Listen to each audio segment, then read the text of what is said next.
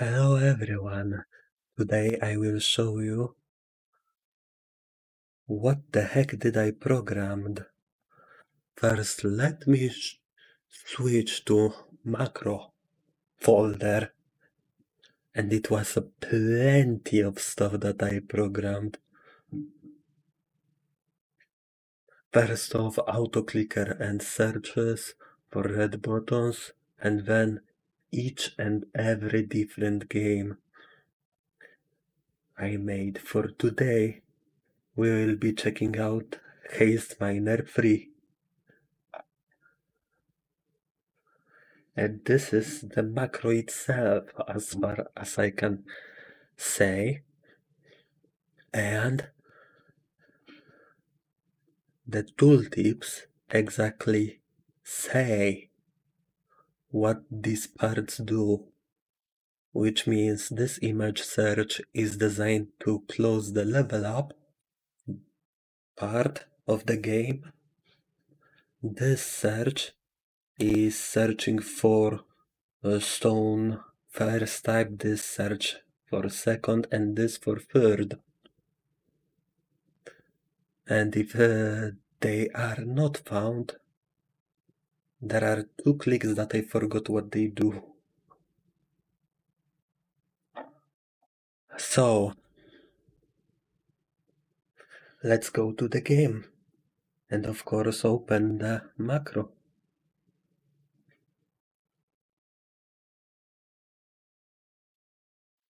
As administrator, because AutoHotkey on Windows 10 is a little bit buggy. And using this, I already made a lot of progress, as you can see. Even though the menus here are a little bit glitchy, we can still see that I made small token bugs like 3000, small money bugs like 3000, a lot of potions, key bundles.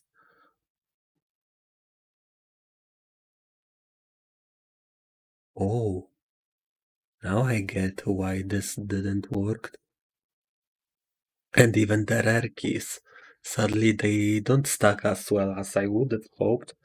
And also, there are basic mystery gifts. But anyways, that is that. Let's go to Deep Mines, Eerie Eternity. As far as I remember, it should be left Windows button and X button 2 for auto click and Apps key for auto click. So, this is the macro that I shown you. It scans for every single block here, as far as I know, and then mines them straight up,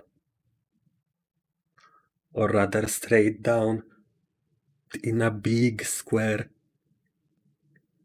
Of course, these bombs are part of the game itself and are a good upgrade that I also like. However, they don't proc that much unless you use a glitch, which is why I love this game, honestly. Not only this game is a bit glitchy, but it's also fun to grind automatically or fun to write a macro for.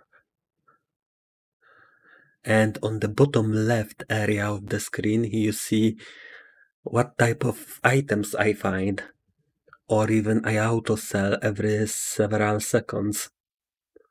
Found small money bag, auto sold. Now bombs go off, auto sold, sold blocks randomly.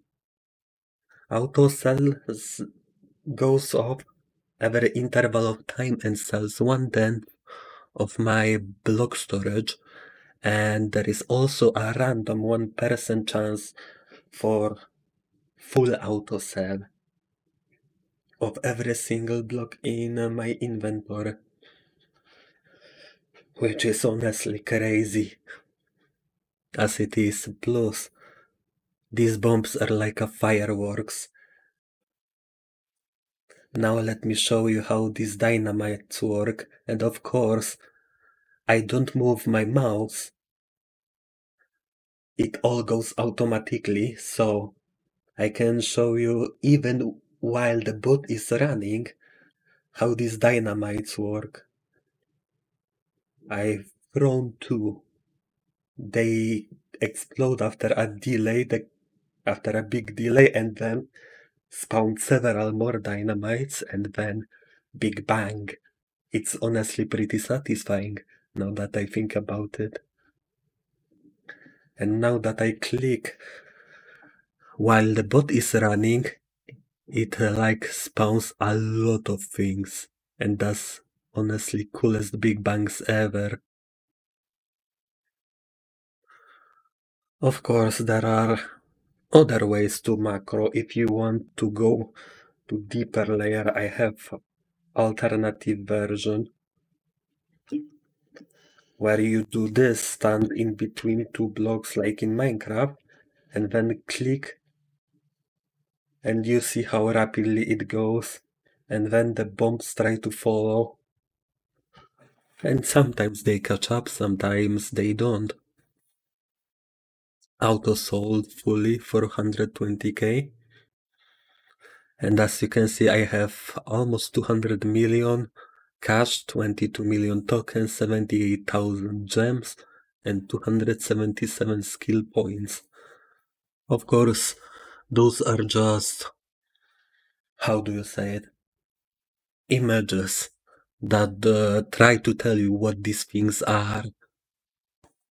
However, not everything is accurate, but oh well, it's still a relatively good game to just break, have fun with, or even do a Zatsudan on. You see how fun it is?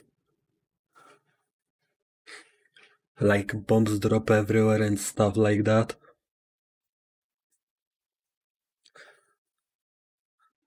And when you hold right mouse button on either of these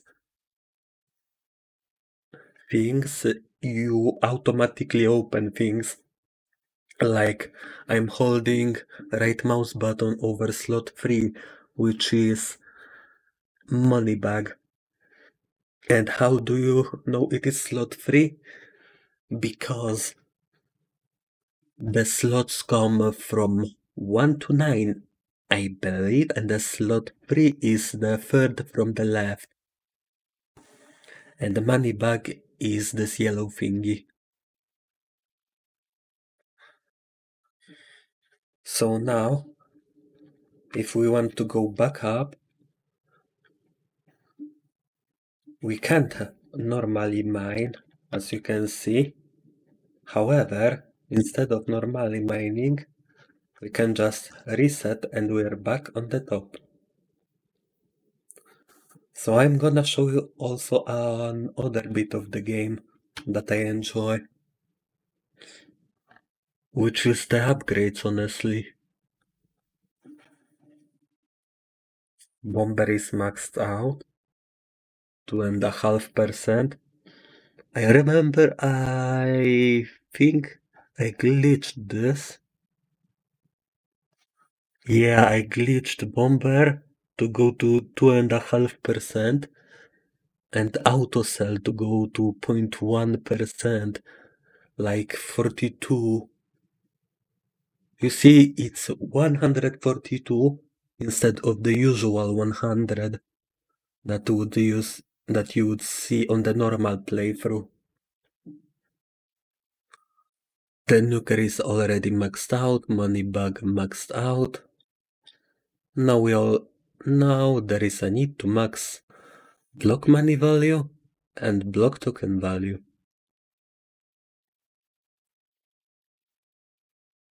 And already at full. Besides this, there are also gacha chests that you gather from the mine, and I shown you opening earlier in the slot 1 by accident. And The key fragments make these chests. These keys, I mean. Crimson Dungeon, Bronze Treasure, and other things like that. Of course, sometimes they don't stack properly, so you gotta take care of this and stack it manually. Arcane Dungeon. Dungeons are also another good part that I show you a little bit later. But for now we can see that there is also a different type of shop. How do you call it? A shop for the cash and for the gems and for ads. And of course, if you have ad block like I do on my Brave browser, then I'm gonna show you how this will look like by clicking to buy this. Oops, we don't have ads for you, but we still want to reward you anyway, so let's count down from 5 to 0 together. So basically you waste like 5 seconds, I guess. And you can literally macro this because there is no clickable area on this 5-second waiting thingy. Plus, there are bombs here, there are medium money bags, basic mystery gifts, and even the dynamite. Of course, I bound the auto-clicking to my mouse. Extra buttons. So I won't break my mouse by click spamming like I sometimes did. Now let's get the deals here. Small health potion, big token bag, and bronze treasure key are for ads. So I will skip them and show you what are those dungeons about. Of course, this Haste Miner free Eternamine is a beta build of the full Eternamine game, so I forgot what is this? Dungeon entrance. Oh, so I will show you skill and other shops beforehand. So I bought all the skills here, and if you click here, it says automatically sells 2.5% of your backspace every 10 seconds. And the maximum upgrade is when a lower valued block is replaced, it is automatically sold for 100% of its value and automatically sells 10% of your backpack space every 10 seconds. Just like I told you earlier, that's why it auto-sold a lot of things for me. Has a 1% chance to insta-break a block. It's useful for pickaxe and these powers. Receive 2 gems every time a mine is nuked. This is so cool, and it upgrades into this explosive shatter into one smaller explosive when they explode. However, they don't shatter into smaller explosives, they shatter into normal sized explosives. By the explosion radius I judge, of course. And this sword is for the dungeons, like getting crit to insta-kill the enemy, heals 0.1% of damage dealt to enemies, so it's like a lifesteal, up to 0.5%. Deals 10% more damage for every enemy hit with the same attack. So it's like a stacked damage, the more enemies around you, the stronger you are. However, you cannot really abuse that thingy because enemies spawn around you in a radius, so exploring is pointless because everything will spawn around you. So no matter where you go, it will always be empty. And here you can see the upgrades for the dungeon area. Loot multiplier 209%. I overmaxed this too. Oh boy, longer blade. Powerful blade for a knockback, so I don't upgrade it, of course. Poisoned blade for damage over time. And we have skins here. Flash blade, anti-flash blade, trainee sword, cartoony sword, crimson sword.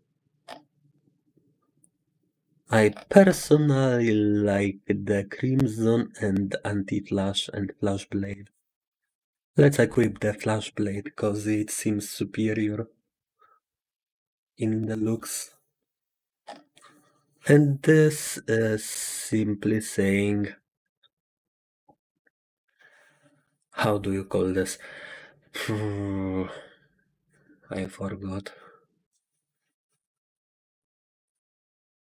Upgrade to your character area, where you can upgrade movement speed, jump height, HP regeneration that I overmaxed happily enough, 0.73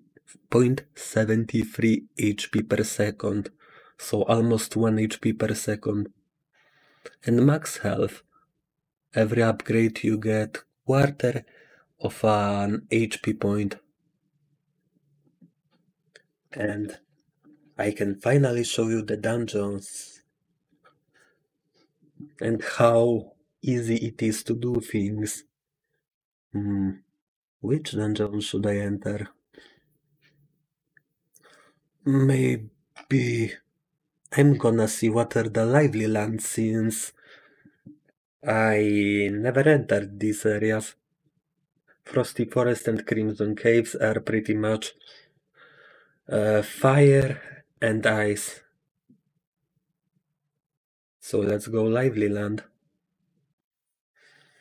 And the bigger the reach you have, the bigger the sword gets. So it's like a PP size context. And as you can see, this is quite funny. You walk like a lawnmower when you turn on the auto click, and you suddenly have 3 blades instead of 1. However, if you have too fast of an auto clicker, it will lag out, so let's turn on the normal. And as you can see, the basic mystery gift dropped here, so I just picked it up. And after killing 40 of those mob enemies, we'll have a dungeon boss to beat. So basically let's just walk and cut the grass. I should literally put the grass noises here, or rather lawnmower noises. Because literally nothing can threaten me, just because I auto-click this.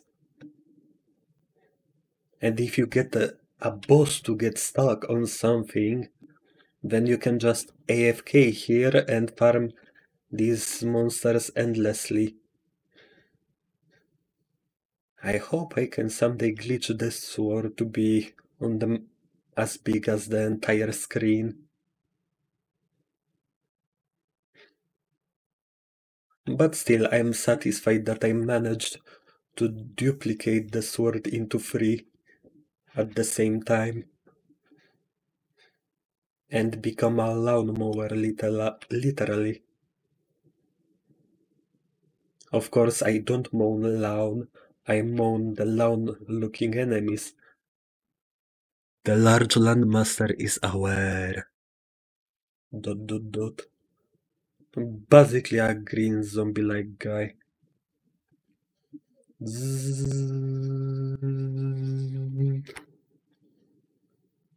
You can see how he can't do anything to me. As I push him around however I want to. And boom! The large landmaster has been defeated. I'm gonna show you also the other area that I don't know how it looks like, but basically these monsters here are a preview of the bosses. So let's go to Arcana Read. And go and moan some more loud. This time we fight against cactus monsters. Cacti monsters. Let me show you. If I manage to find one. See?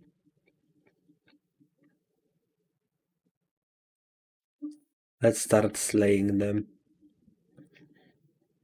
I can tank some damage, of course. And I wonder if I will be audible. So I will turn on the music. And should be audible enough.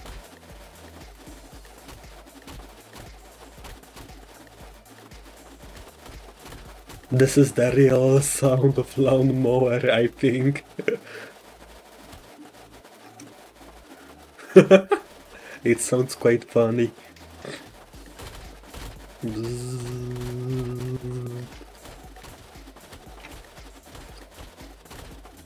I'm land mowing the enemies here. You can see why it gets slowly and slowly addicting if you just manage to have your own fun in the game.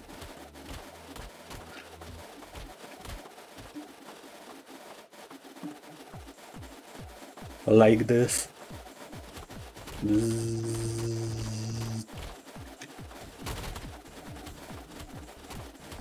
Sadly enough, the knockback makes it longer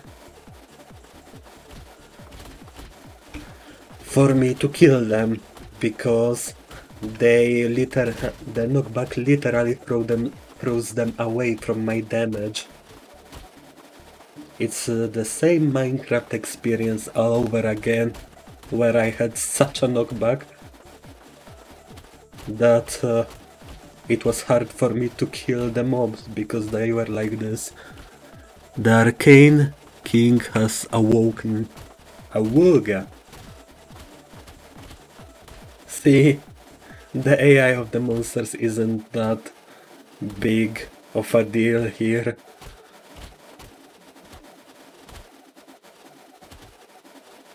Okay, slain.